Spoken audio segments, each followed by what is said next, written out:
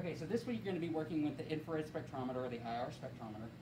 And so this is the setup that is going to be used over here. This is over on the other side. You see the GCs in the background. You're working over there last week. This is what you're going to be working with whenever you run an IR. So normally, this computer is on just as is. If not, turn it on. This is the tower right here. Press the button. You've all worked with computers before. Once it comes on, it should automatically log in, and then you need to open up the Omnic software. It's O-M-N-I-C, not the one that says Omnic Spectra. It's Omnic, the one by itself. So double click it, it'll start to open, and the first window will pop up. Now the first thing you need to do before you actually run an IR is you need to take a background.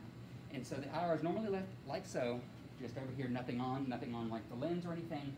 And so you need to collect all the ambient stuff so that way that you don't skew your results by whatever is being detected by the background. So to do this, once this comes up, you'll hit COL-BKG, which is short for collect background. If you hover, it pops up and says collect background. So we'll click it, and it'll say, please prepare. You hit OK, and now you wait. Over in the bottom left, and this is for both the background and all samples, it will give you like a running time to see how long until it pops up. And then once it's done, it says the data collection is stopped. Hit yes to add it to the window, and then now this is what the IR of the background looks like. And so once it's collected, it's going to store it in the background. It's going to store it in like the memory of the computer so that you can go ahead. It'll automatically remove it from whenever you're ready to take a sample. So in this lab, you'll be working with two different types of samples. There'll be solids and liquids, and I'll show you how to do both. I'm going to go ahead and start with the liquid. I'm working with metaxylene as this one, but all the liquids will be the same. To actually take it liquid IR, you're going to move this out of the way. Sometimes it's like this. Move it out of the way, and then you'll take just a little bit out of your sample and just put it right over the lens. You don't need very much. Just like so. And even that right there could be considered too much, but just enough that it covers the lens. And if you end up working with a volatile solvent, you need to move fast because it will evaporate. In this case, it's not too volatile, so I'm not that worried about it. But now that I've got the liquid on the lens, I'm going to go ahead and hit collect sample, or COL-SMP, collect sample. And then I'll enter the spectrum title. I'll just say M, xylene. Entered it in, it'll say confirmation, please prepare. I'm going to hit OK. And again, we're going to see an updated bar in the bottom left that says collecting, and then it's taking individual scans. And then you get an IR of what your sample is. Yes, add to window 1. And now you've got both of them on here. You've got the background that's in the blue, and you've got the xylene that's in the red. No. What if you want to take a picture of this? What if you want to get rid of something in the background just so you can see what you're interested in? Well, let's say I want just the xylene by itself. I'm going to click down, I'm going to click on the background, and then I'm going to go to View, and I'm going to hide the spectrum. So you need to click on the one that you want to hide. So again, I'll bring it back up. So now if I want to hide the background, I'll go back up here, down to the bar, hit background, View, hide spectra, and it will disappear. So now, as you can see, all I have is the IR for M-xylene. So if I wanted to zoom in a little bit more and say, so on the bottom we have wave numbers at the bottom, which corresponds to energy. If I wanted to isolate just a smaller region and not everything, what I can do is I can use these buttons down here on the bottom that look like out, arrows in, and up and down to expand or contract the graph as necessary, the spectra as necessary. So in this case, let's say I wanted to cut off just a little bit at the end, right here. Now I did. All I did was I just dragged that edge over a little bit, and now I'm looking at less of the graph. If I wanted to, say, just isolate that big peak there, which you normally don't, but I could drag that bar on the bottom on either side and isolate just that peak right here from 3,000 to 2,800. Double click on the spectrum to return it back to normal. All right. So once I'm done and I've got my liquid sample and I'm ready to do something else, you should always do this because it's good practice to clean up after yourself. I'll use the Chemwipe just to wipe up the excess off the top. And then once I'm done, I will take some acetone and then I will spray a little bit on top. Same as you did with the refractometer. You will clean off the top so that you leave none of your substance behind. And just for good practice, I'll go ahead and wipe the top again. Now, when it's time for solid, open it up. I've got benzoic acid for this solid. All I need is a small amount to cover the lens again. I don't need very much. See if I can get just a little out. I don't want to get too much. Feel free to take your time whenever you do this because it's better to save as much as you can. And so I'll put just the same sample right on top of the lens. See, that right there is actually a little too much, but I don't want you to have to sit here for 15 minutes and watch me try to get a really small sample. Okay. Now, With a solid sample, unlike a liquid sample, we need to use this arm over here to compress it into a pellet.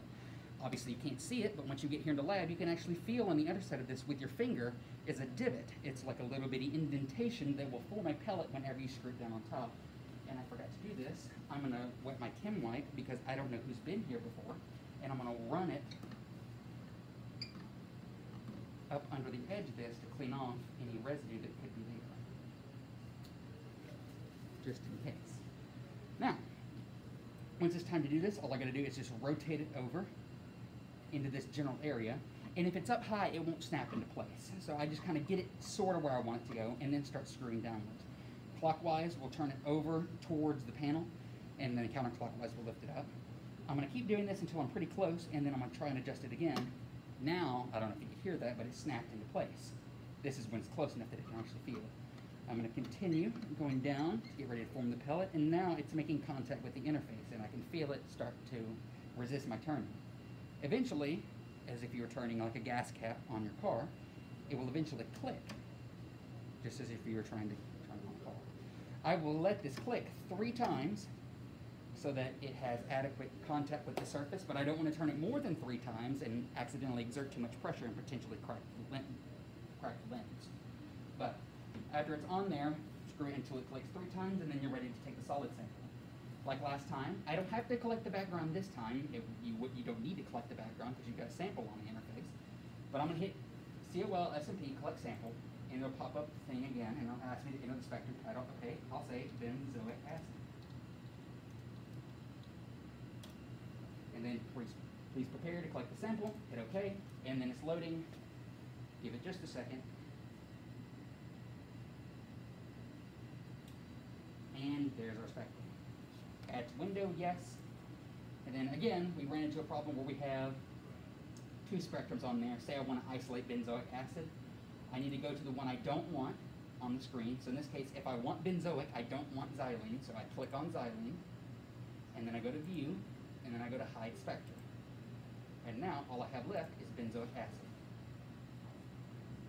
So now, once you're done, if you intend to save this somewhere, which you need to, if you're usually doing this, we'll hit File, just as you would anything else, and then Save As, and you can save your spectra as whatever you want to.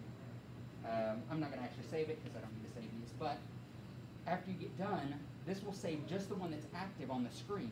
So, see, it tries to tell you title benzoic acid. Yes, that's correct. You want it to be benzoic acid, so we're saving.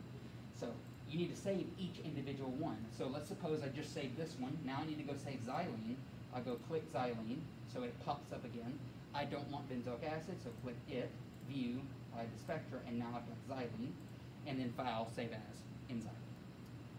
And so, once I've got all of that, all my files saved, last time when you were working with this, turn this counterclockwise to get it up off the surface. So we get 2 more. And then I'm going to go ahead and get this down since it's solid.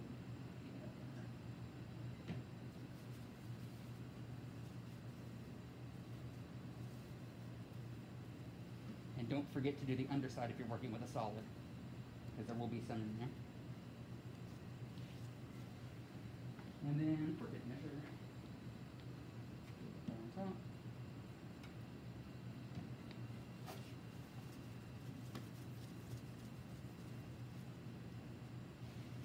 And then you're all finished. It won't turn off.